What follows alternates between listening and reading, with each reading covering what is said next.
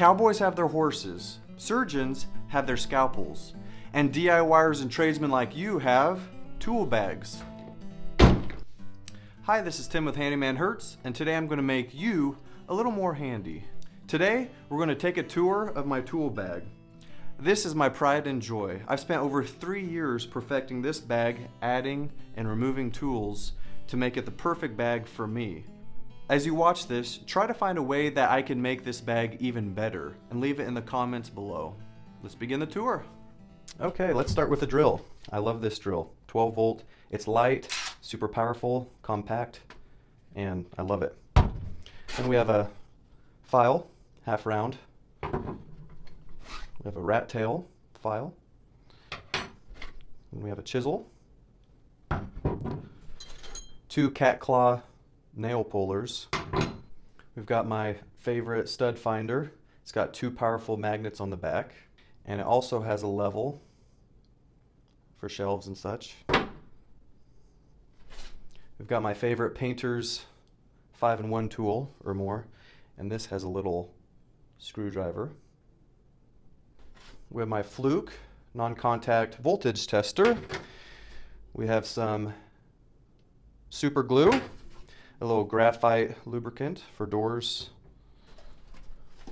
We have just some all-purpose 3-in-1 oil, and this has a cool little spout. Zip ties come in handy. We've got all of our tapes. So you've got Teflon tape, electrical tape, painter's tape, and duct tape. Right here we have some pipe dope or thread sealant. Voltage tester. It'll tell you if it's 120, 240. Turning the bag around, we have my favorite light, which is a Bosch, a little battery powered. And this thing is extremely bright. And it's got a little clip on here. And it's got a powerful magnet. You can put on a nail. You can just set it down. And it's super bright. I'm a big light guy. I love the lumens. A lot of the times we're in a basement or attic where there's just not enough light. Here's another magnetic light, really powerful. Kind of a cheap one off Amazon, and then it can double as a surround light. This is just a cheap little one I got years ago. You just clip it on, and it's got a magnetic tip. This is my favorite screwdriver. You could take it off and put it in your impact if you want. It also has a lot of different bits in here, such as the ECX bit. These are really helpful for receptacles. I've got a little flat screwdriver. These are great for outlet covers and whatnot. And then just another 11-1 screwdriver. Here we have more lumens. You got red, or you have your white.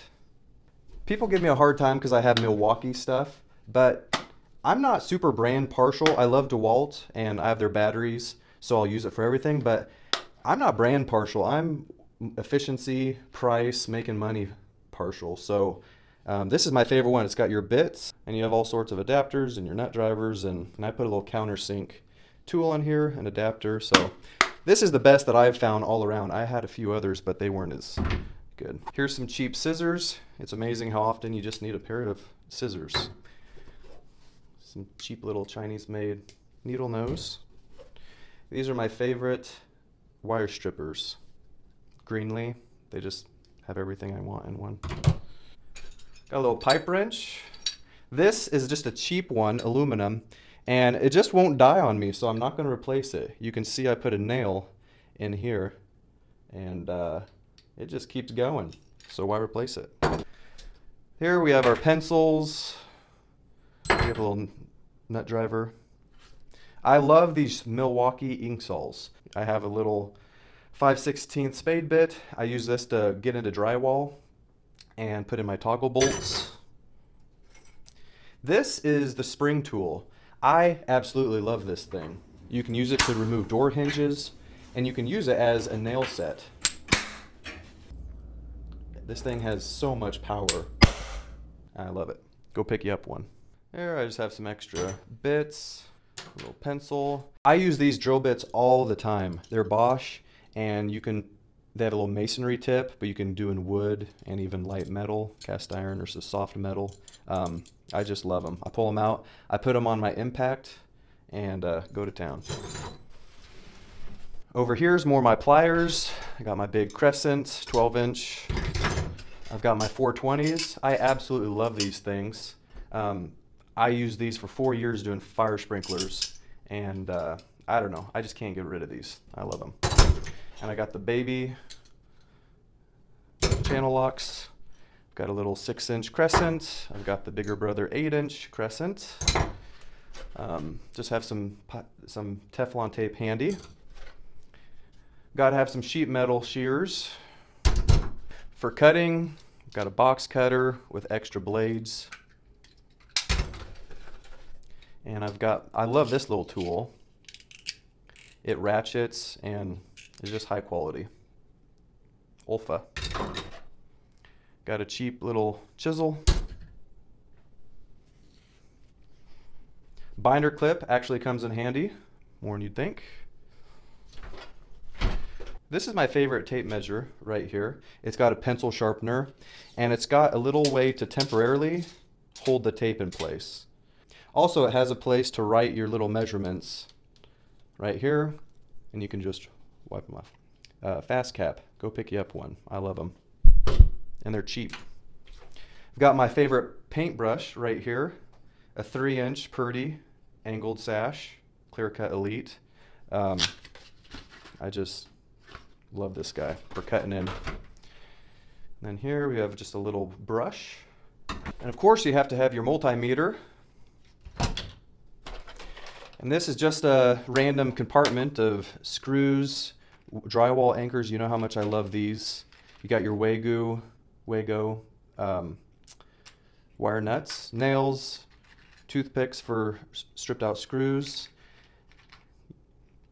and you name it. This is just a cheap little household hanging kit. It's got all sorts of wire and random stuff. It doesn't take up much weight or space, so I use it. Next, we have the world's biggest hammer. And this surprisingly does most things you need. Obviously, you need a big hammer when you need one, but it's great for tapping in and hammering stuff. So, speaking of tapping, if you go ahead and tap that like button if you've seen a tool here you like that you didn't know you needed. Next, we have a speed square. If you wonder why everything's red, that's my tool color, so I don't get mixed up with other people. Greenly level. It's got powerful magnets. It's just lightweight. A little notepad. Some sandpaper. Just nice to have around. We have some gloves. They're lightweight. And that's the thing about tool bags in general. They get so heavy. So things that are lightweight and useful are what you need. The heavy things that you don't use, put them in the truck. And here I've got a little snack. You never know when the day gets late on you, or if you have to miss lunch to finish something. And in here I have my razor blades, and I love this guy here. It's lightweight, it holds extras in here, and it's just easy. Hide. Underneath this tool bag is a really cool compartment. I've got some more wire nuts and miscellaneous stuff. It's always nice to have some wall plates. I spent a long time looking for this bag. I absolutely love it. I bought it over 3 years ago. It was $40. It's a Jackson Palmer, and it was the perfect bag I was looking for. Right now it's temporarily unavailable, so I don't know if they're making it anymore, but there's a few other good bag options for you. This is my buddy's Handyman bag. There are a lot of great options these days that are a little more pricey, but they have some really cool tools. Every brand has their own version of stackable tool bags and compartments.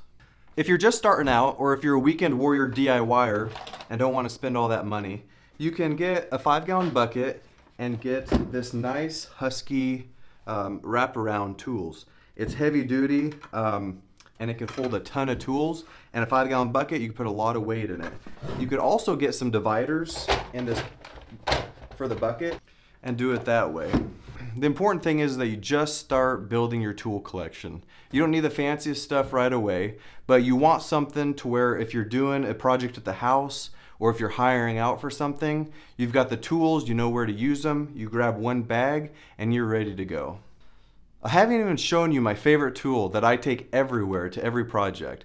But before I do, can you take 4 seconds, minimize this screen, and go hit the subscribe, like, and notification bell. I put a ton of work into these videos, and that would really help me out. Okay, my favorite tool that I use everywhere, at every project, I take everywhere I go and use all the time, is definitely my Leatherman. It's pretty much an extension of my hand. This thing saved me a ton of money and time running out to the truck to get my tool bag. Well, I hope by now you know that tools are what separate us from the animals. So humans started doing great things as soon as the caveman picked up a rock and used it as a hammer. Well, anyways, hope you picked up a few things. Go build your tool bag and leave the comments in the description below on how I can make my tool bag even better.